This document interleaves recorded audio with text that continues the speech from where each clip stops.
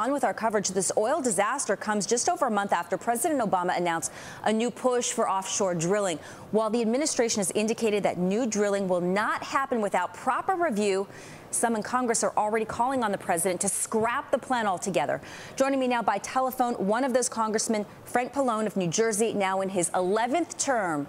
Representative Pallone serves on the Energy and Commerce Committee and the Natural Resources Committee. Congressman, thank you for being on our show today. So fears of another disaster, is this what's primarily encouraging you to ask the president to abandon his offshore drilling plan?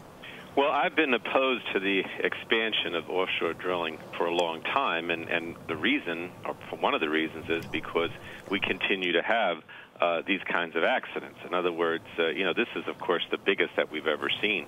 But there are accidents where rigs spill on a regular basis in the Gulf, some small, some large. I think they average about once a month, and that oil accumulates. So, this is obviously draws attention to it more than ever and points to the reason why he should abandon these plans to expand the offshore drilling. But you know the argument, right, Congressman? People are terrified paying $4 or $5 per gallon of gas if we have to import an even greater percentage of our energy.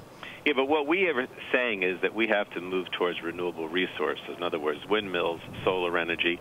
And the problem, Lori, is that when you go into these deeper waters, I mean, when he's opening up new areas, they're primarily areas in deeper water, for example, along the Atlantic, where you're going to have to dig for wells that are even deeper than the one that we're experiencing now in Louisiana. And the problem with the technology is there really is no way to cap or to stop the flow if there's a spill. So, I think we have to understand that when you expand, you go into the Atlantic, into deeper waters, these kinds of problems are going to be magnified because the technology is not there to prevent the, to stop the flow of the oil once the rig overturns or there's an accident. But Congressman Pallone, aren't we like decades away from having enough infrastructure in place to support this nation's energy demand, even though this obviously hastens the push for clean energy alternatives, safe nuclear, obviously, in the wind power that you were describing? So why wouldn't you support Gulf oil drilling or offshore oil drilling at all, at least for another decade or two?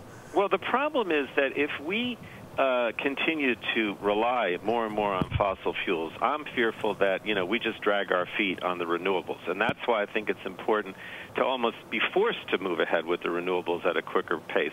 But in addition to that, the amount of oil that you're going to get from this offshore drilling, I mean, they're talking about the whole Atlantic coast in terms of proven resources, is only like less than a month's U.S. supply.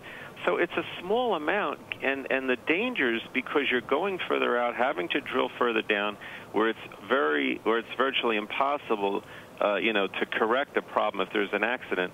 I think you have to balance the two, and when you balance it, it doesn't make sense to do this expansion of the offshore the way the president Congressman, proposed. I hate to cut you off, but we are running short of time. Thanks very much. Congressman Frank Pallone of New Jersey, many thanks. Bloomberg News continues.